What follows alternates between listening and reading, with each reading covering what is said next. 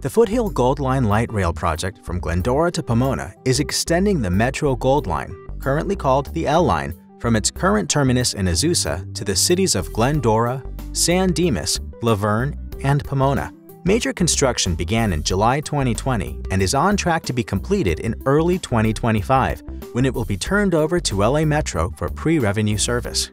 One of the first major construction tasks was to relocate the existing freight track that was initially located in the middle of the rail corridor. This was necessary to make room for the two new light rail tracks. While freight and light rail trains will share the rail corridor in the future, they will not share tracks. Crews spent about a year relocating the 9 miles of freight track into its new position within the corridor and are now ready to focus on building the light rail track system.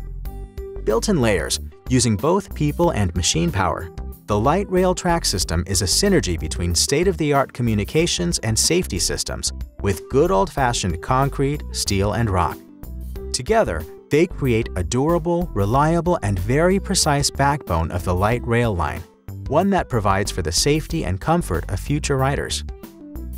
In this video, we'll show you the numerous steps involved in building the light rail track system for the Foothill Gold Line and how it gets done.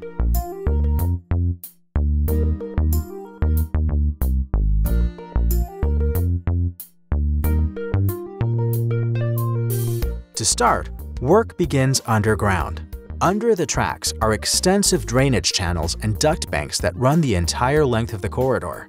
The drainage ensures that rainwater is removed from the track area, and the duct system carries hundreds of miles of conduit for state-of-the-art communications, train control, and traction electrification systems. Also underground are hundreds of foundations needed to support the overhead catenary system poles, which are part of the electric power system for the light rail line. Once the underground work is complete, work above ground starts with filling in the uneven valleys, cuts, and high points of the earth with small crushed rock called sub-ballast. This is done to create an impermeable surface that directs water to the drainage channels. A 12-inch layer of ballast, or larger crushed rock, is then placed and roller compacted above the sub-ballast.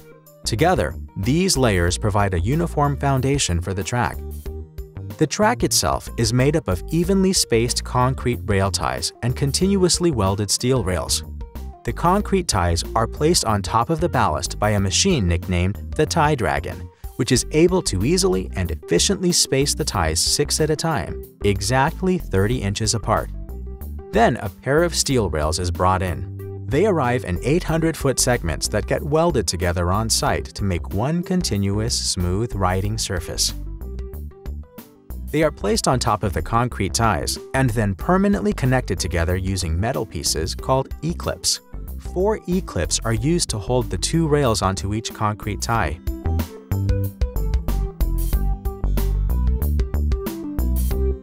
Once the rail and ties are in place, it gets flooded with more ballast. Covering the tracks with ballast helps to restrain the track system so that there is no movement under traffic or changes in temperature. Afterwards, the Mark IV tamping machine is brought in to adjust the horizontal alignment and elevation of the track to its final position. It does this by picking up each tie and compacting the ballast beneath it until it is exactly the right height. Everything is adjusted according to very strict and tight tolerances to meet safety and comfort criteria for future riders. Finally, the electric power system is installed. Made up of the poles, overhead catenary system conductors, cabling, and traction power substations, this is a critical last step that will provide the power to the light rail trains. As you recall, concrete foundations were built underground during the first phase of work, each about 200 feet apart. Now, steel poles are installed onto those foundations.